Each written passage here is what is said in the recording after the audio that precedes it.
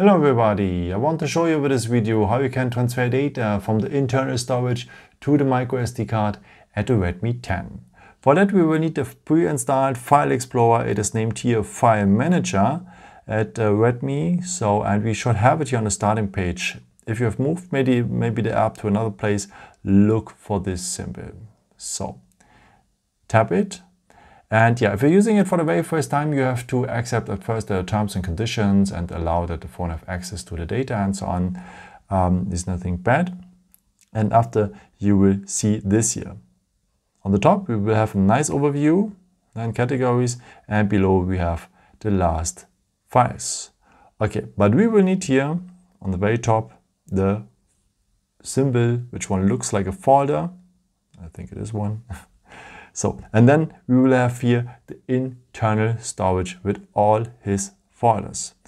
Okay, now go maybe here to the DCIM folder, because there you can find the photos and the videos you took with the camera. This takes a lot of storage, and I would really recommend to you to transfer these kind of pictures and videos first. So just go here in the DCIM folder, and then you will find here your pictures and videos at the camera. And as you can see, I did already some here. Okay, then mark the pictures here on the right. You want to mark, and if you want to select them all, if you have many, just tap here on that symbol at the corner to select them all. After, you have here the opportunity to move them here. The symbol with the arrows here and the cross. So go on move. So, and now he gives you the opportunities where you want to move it. So we want to move it to the SD card. So now we're on the SD card. My SD card is very organized. I have many folders already. And I have here also a DCIM folder already. In case you have no folder here, you can go here on More and create a folder. I would really recommend this to you because it is better for the organization later, especially if you have many photos, if you have other documents maybe around. So just have folders on your SD card. Okay, I have already here, as I said, a DCIM folder. Also with the camera. So he's still working, sorry. It's still in progress. It's a bit slow. Okay, now I'm here at my, if you are at the folder you want to transfer the pictures in, just go here on paste, and the pictures you have selected before will go here to the selected folder on the SD card.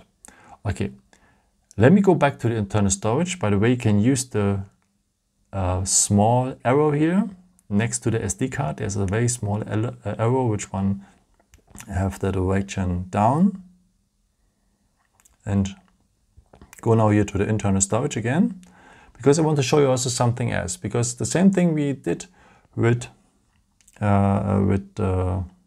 files we can do also now with folders. We can transfer complete folders. If you hold a folder like this, it is marked, and now you can go also here on move and add the SD card, maybe then on paste, and you will have transferred the complete folder. So the same thing, but please take care that you just move folders like the one here, the DCIM folder, or here the music folder, the movie folder, just with data which one contains only documents, videos, pictures, documents, and stuff like this, because there are also folders which one contains, like this one here, operating system data, and if you try to move them, maybe you can destroy the operating system and your phone is not working anymore. We don't want that. So just mark folders you're very sure that there are only documents, pictures, videos, documents in, and so on. Okay, this is what I want to show you. I hope I could help you with this video. So let me show you something else, because if you go now here on the camera, if you have entered your SD card, go then here on the hamburger menu, so the 3 lines. Go then here on the point settings. And then we can set up this point here, save to SD card.